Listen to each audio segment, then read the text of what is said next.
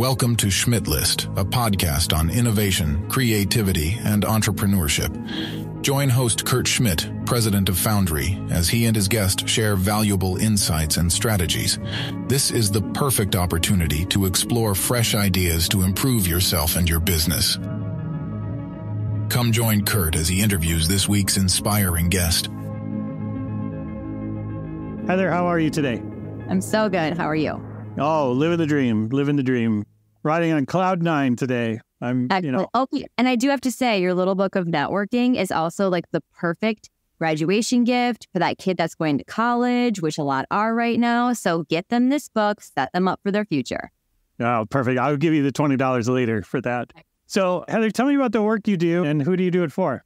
Yes. Okay. So I've got a marketing company called Vogel Venture, and it's strategic marketing. So I do probably two services the most. One is fractional marketing leadership, and the other is strategic marketing sessions for small businesses. I say I'm between 2 and 20 million in revenue. So I really go after that small business. A lot of times they have one person doing marketing tactics with no strategy, or they have never done marketing at all. So I love working with small businesses, directly with presidents and owners and CEOs, and making quick decisions and moving their business forward quickly.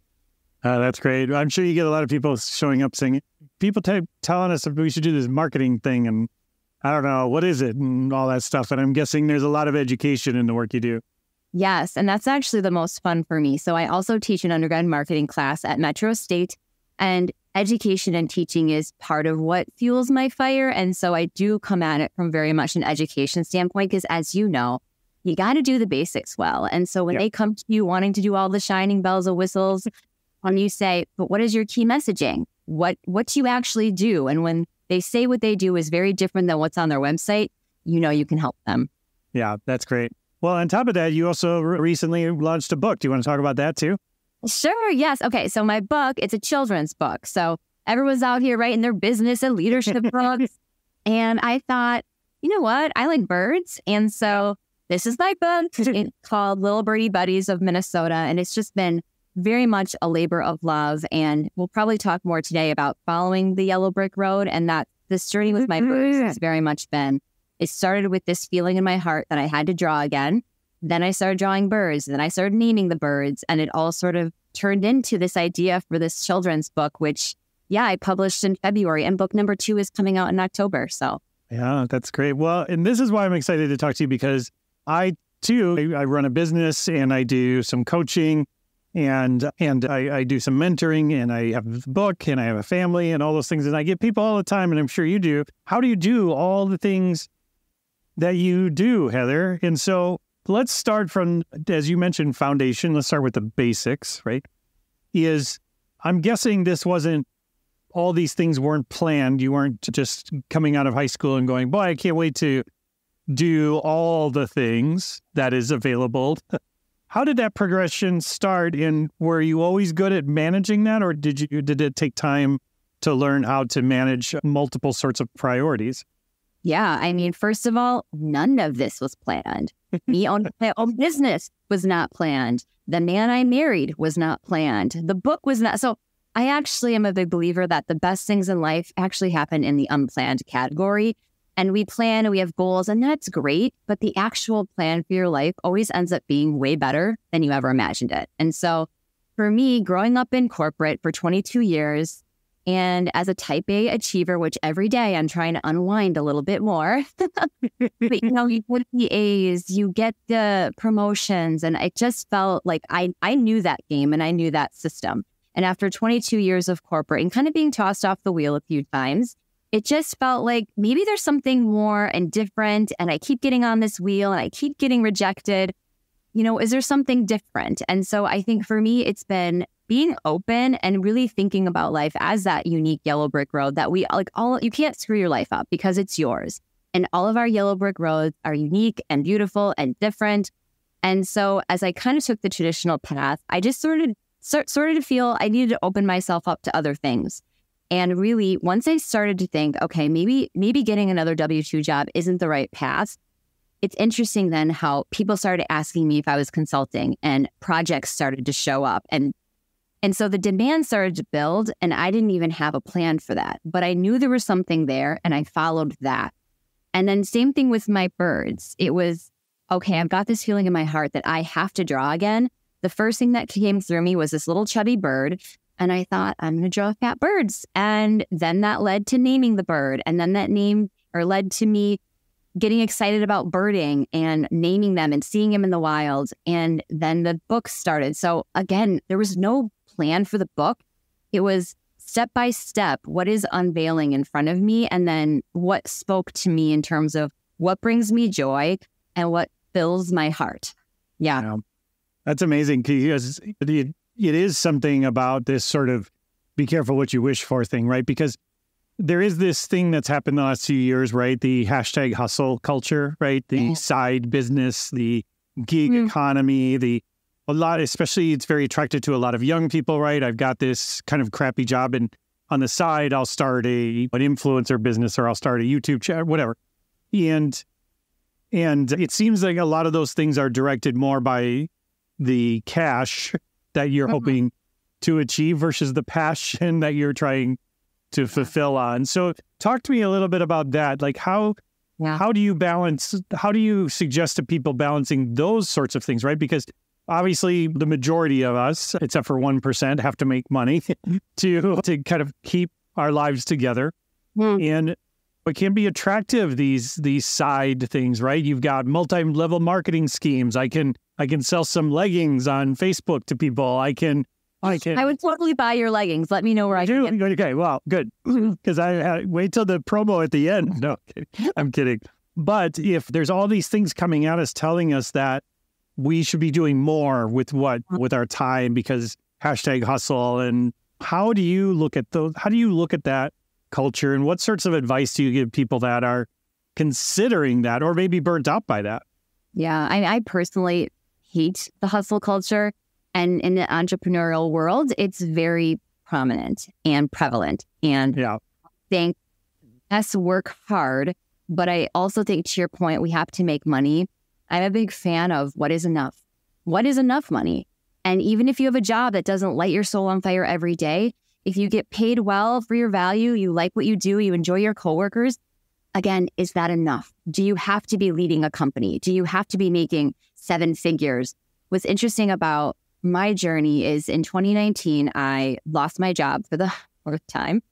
But in 2019 was the first time that me and my husband did the exercise of how much as a team do we need to make for us to live the life we want? And let me tell you, I'm chasing more and more and more. And I actually needed to make this. And so that really changed things for me. I really started to think about, okay, if I can make enough for what I get paid to do, which is my job, will that leave me space and time to do other things? And so oftentimes we've got 2 buckets. We've got the work bucket and the life bucket, or the family bucket. So you got family and you've got work. And there's like 17 buckets in between that we sort of forget about. It's the creative in you. It's how do you want to serve other people? It's what just simply brings you joy. It's how do you play? And so there's a lot of pieces to who we are. And somehow it's been reduced to what do you do to make money and how do you provide for your family and spend time for your family? And so I just think that balance piece comes to what is enough. And if we stop chasing more for more's sake, we might find that we can get what we need while also having way more space and joy and happiness, because, the people that make the most money are sometimes the most unhappy people. Yeah. Oh, yeah, it's very common. I mean, look at the people who win lotteries, right? It's like 80% of them go bankrupt in a couple of years or something. So it's... Yeah, for sure. Oh, go ahead. No, I was going to say it's this misnomer that money can buy you happiness.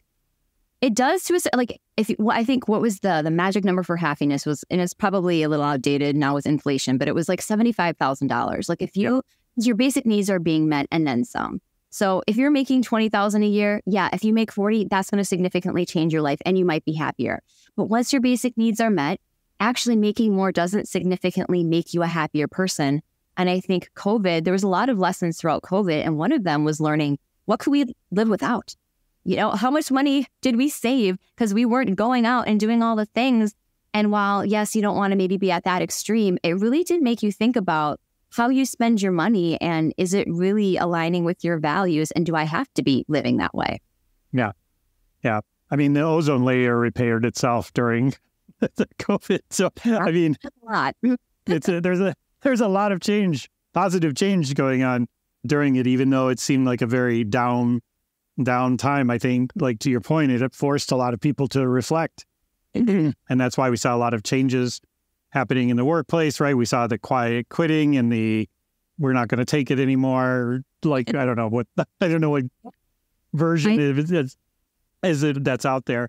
But let's talk about how I actually balance those things, because maybe I'm listening to this, Heather, and I'm like, I've always thought about writing a book, but I don't have the time for that. I can't do that, but I've always thought about it. I think it'd be really cool. And I've got some great ideas. What do you say to those people? Well, the interesting thing is we all have the same 24 hours in a day. We do. And I would argue we do have time. The question is, how are you prioritizing it? You've got time. You're just choosing to do something else with your time. And time is the number one resource, non-renewable, the most important thing we have. You can make more money. We can't make more time. And so I think protecting your time, that is the biggest lesson that I've learned so I'm in year 2 of my business. Last year, while it was great for many reasons, basically what I did was I replicated my corporate world with back-to-back meetings, and I was getting to like a 60-ish hour work week, which I didn't want to do. And then I realized that, you know what, I have to start protecting my time better, because my goal for this year was to go to a 4-day work week, which in April I was able to get to that. But it meant protecting my time, saying no to things, and getting really clear on what it was that I wanted to achieve.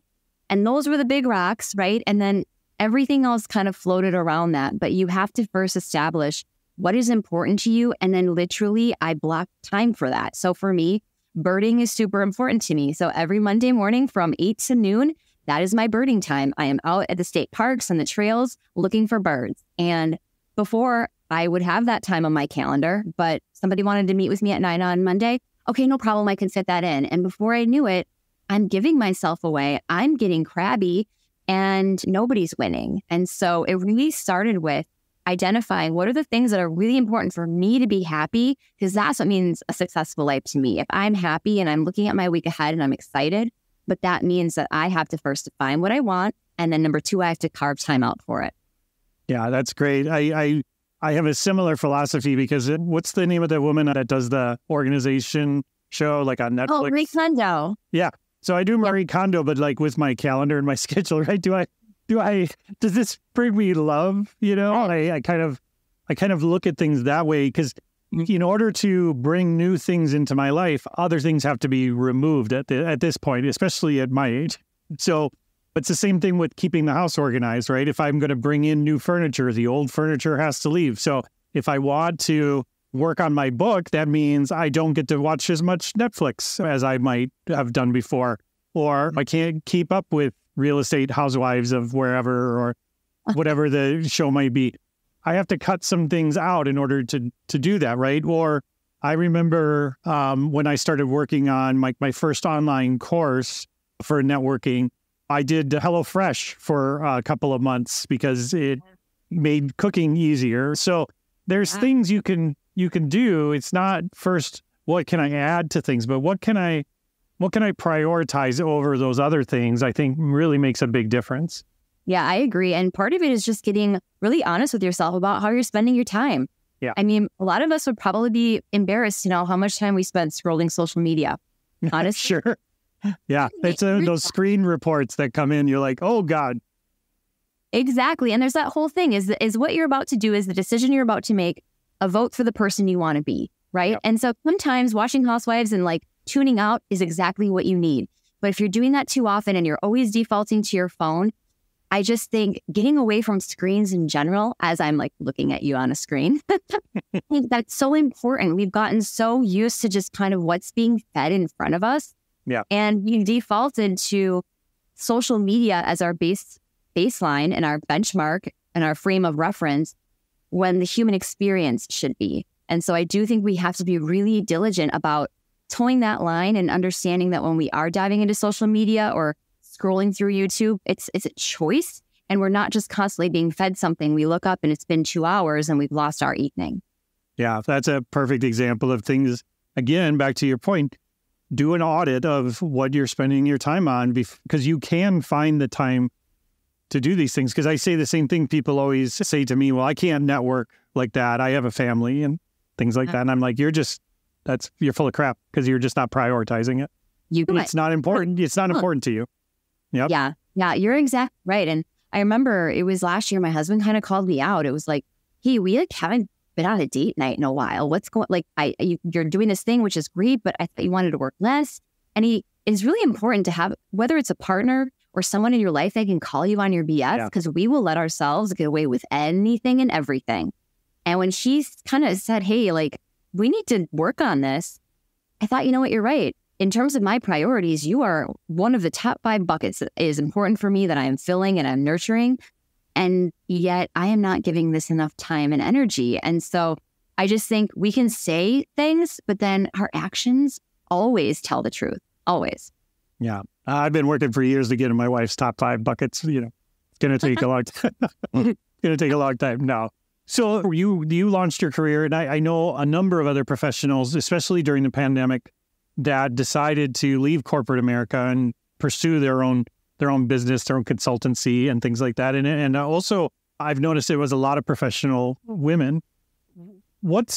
If one of my listeners is a woman in kind of corporate America now thinking about maybe moving into consulting or consultancy, what's sort of your top 3 things to think about before you make that move? What are some things that you wish you would have known, or just what's your general advice if you talk to someone who's like, oh, wow, I'd really like to be doing what you're doing?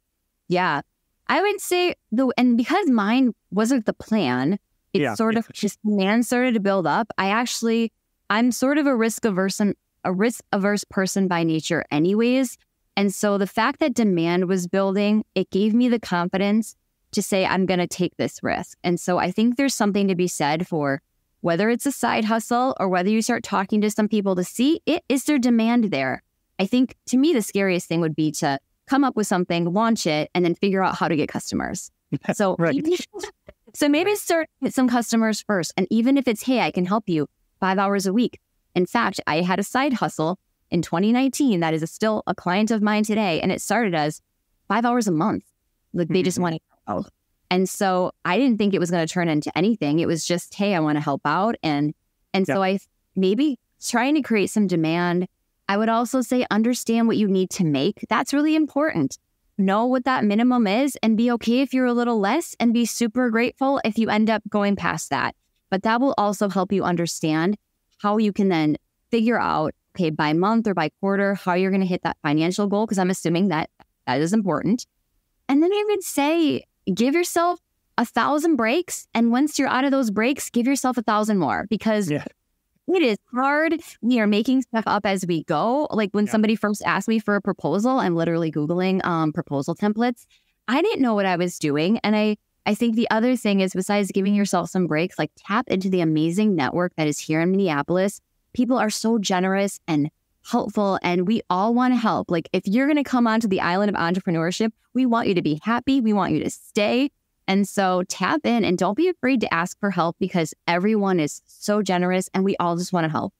Yeah, I think that's so important what you just said, because you can't do it by yourself. That's the first rule. And so you have this sort of experience in corporate America where you kind of have to fight for your place in things, and you can't bring that into entrepreneurship.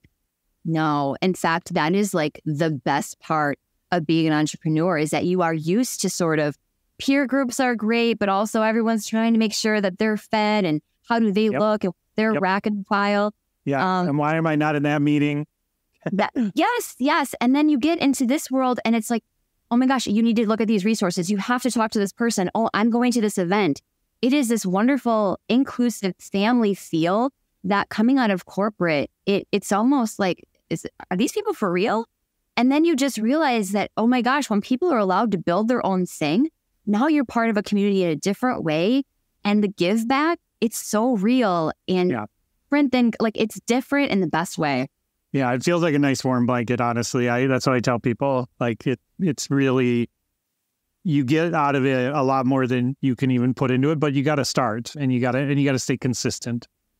So let's talk about consistency. So you're running your own business. Yeah. How do you how do you personally juggle all the actually doing the work and the finding new business and all of those things? Because I know that's something that other people that are in your space always seem to find opportunities with is being able, how do I do the business and not be in the business, but working on the business, but not be in the business? What are some of the lessons you've learned?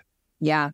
I think, first of all, the split that's working for me, at least right now with my 4-day work week, is 70% client work, 30% operations, reaching out, networking. Like that's working for me right now. I also like to front load my year if I can. So if I can sort of hit my goal by, let's say, September, and I'll still work and have clients, but that just gives me that psychological buffer where it's all kind of gravy afterwards. So I kind of like hit it hard. And especially in winter here in Minnesota, I am happy to work a little bit harder and then lay off a little bit more in the summer. And I would just say there is something about the universe that does right size itself. Because, for example, I have a client and I've been with them for 1.5 years. I'm offboarding with them in August, or I did. And this guy, 3 weeks before we made this decision, calls me and says, hey, I know I met you like a year ago. I think I want you to do marketing for me. I said, great, I've got capacity starting in August. And now he is one of my clients. Boom. And so it's one of those things where things do balance out in the weirdest way. I couldn't have predicted that, but it happened. And I've heard more and more stories of like, okay, this went away and all of a sudden this happened, because when something is off the plate, you're making room for something new. And the universe will conspire for you. You have to believe that. And I would also just say, having that faith that it's going to come. And then if it doesn't come, maybe take that sign as, okay, maybe I need to work on a new skill. But it's not panic mode. This is giving me time to do something else. Maybe it is time to take that family vacation. And so I just think you got to have the faith, but keep those conversations going with new prospects, because you are always planting seeds as an entrepreneur. Always. And you just never know when they're going to blossom. Yeah, because I've seen people, they're full up with work. And so they're like, oh, I couldn't talk to these people, or I couldn't spend any time on this. And it's like, no, you're doing this for future you, not for today you. Right? That's exactly right. And think about, okay, great. So I'm full right now. I always tell people, I'm always willing to have a conversation. I have a conversation and I say, great, if you're willing to wait a few months, I am happy to work with you.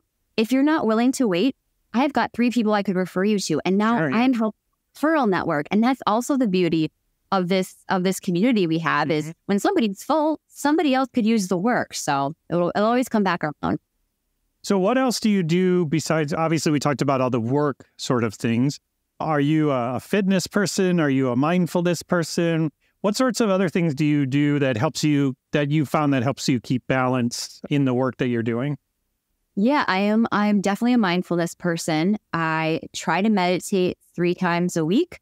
I am not really like a hardcore meditator. I meditate for 5 minutes. That's kind of all I can do. I set my timer.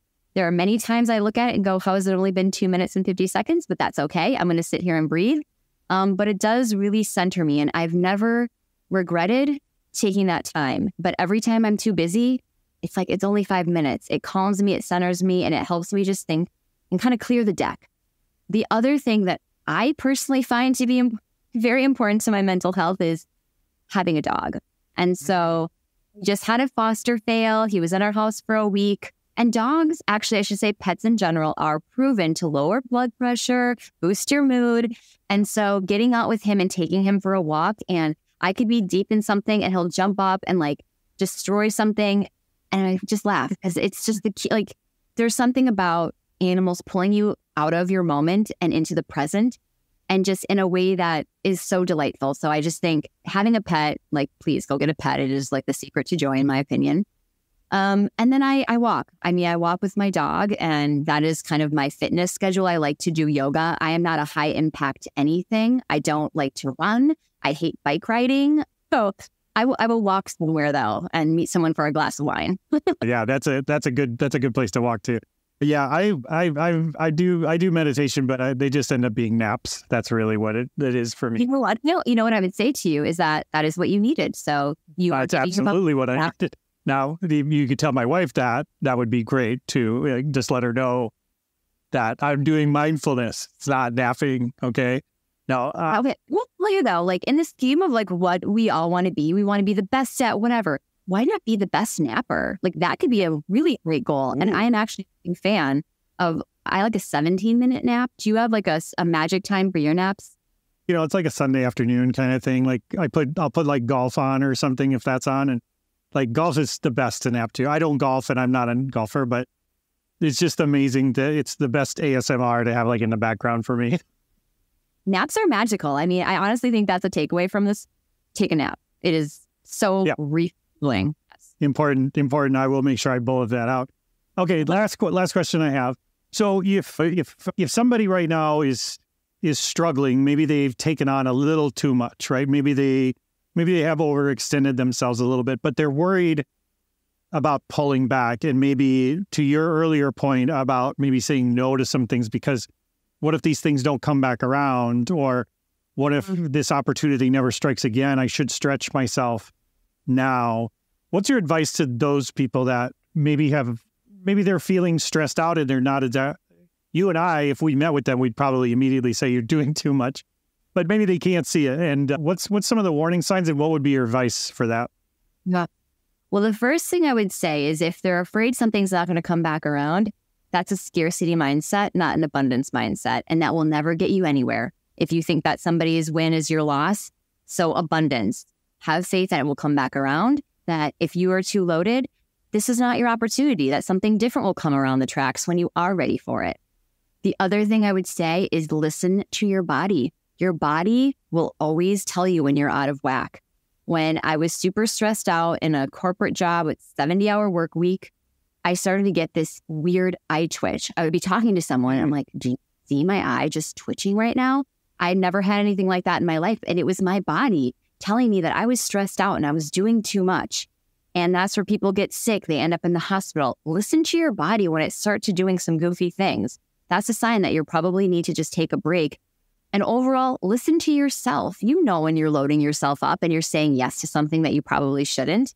And here's the thing. You can either listen to yourself or you can get a lesson. And that lesson might be, boy, I'm not having a lot of fun in my life right now. Or you know what? I'm not sleeping because I took on too much. And you will get it to a breaking point, and that's not going to look good. So if you can kind of curb yourself a little bit, listen. And if you in your heart or your gut are just kind of hesitant, take that as a sign that it's not something you actually want to do. And then don't do it. We don't have to do all the things. Yeah, right. Exactly. I've known so many people where that's happened. Somebody going through a stressful time at work and they're like, man, I started getting vertigo. I don't know why. Yes. And also listen to your people, because your friends, your family, your partner will say, hey, want to see it every once in a while. Your kid will say, hey, can you show up? Those are signs that you are immersing yourself too much in one place, because your life, if it's a pie, don't make that pie all about work, because that is not a tasty pie at all. No, I don't want any of that pie. That's a terrible pie. I would not want it. I'd like a rhubarb or something. Yeah. Well, it's something with a lot of flavor, a lot of spice, a lot of variety. Yes, and exactly. You can also do that by doing other things. And I think making space for that too. And I think what a lot of people forget, especially if you have a family and you're working and you're just trying to like get through the day or the week, you also forget to just think about what is it that brings you joy. And I think if we all followed our joy a little bit more, we would be so much happier. And if your joy is telling you, God, you know what? I don't know why, but Greece is calling me. Or maybe trying a new restaurant out, or maybe you want to learn salsa dancing. Like there is something in you that wants to try things, and you got to listen to that voice and let that person out, because you're more than family you and you're more than work you. And it's up to you to uncover those different layers. And that's when you're going to live a fun and fulfilling and joyful life, because you're activating all the different parts of you. No, thank you. Thank you for that, Heather. You ended the show perfectly with that. That is just beautiful. So, Heather, if I want to get in touch with you, if I want to learn more about the marketing work you do, more and more about the book, where are good places to find you, and where are you most active? Yes, I'm most active on LinkedIn and Instagram. Awesome. Well, so I've learned so much today. I appreciate you taking the time to share with my audience. And we'll have you back on the show again sometime soon. I would love that. We appreciate you taking the time to listen to this episode of Schmidt List. The stories shared by our guests are genuinely inspiring and offer insightful knowledge. It's important to remember that success doesn't happen overnight and requires collaboration, learning, and perseverance. If you want to broaden your professional connections, check out Kurt's book, The Little Book of Networking: How to Build Your Career One Conversation at a Time, on Amazon. Please stay connected with all things Schmidt List on social media, leave a review for the podcast, and join our community of like-minded entrepreneurs. Thank you for being part of Schmidt List. Keep innovating, collaborating, and chasing your entrepreneurial dreams.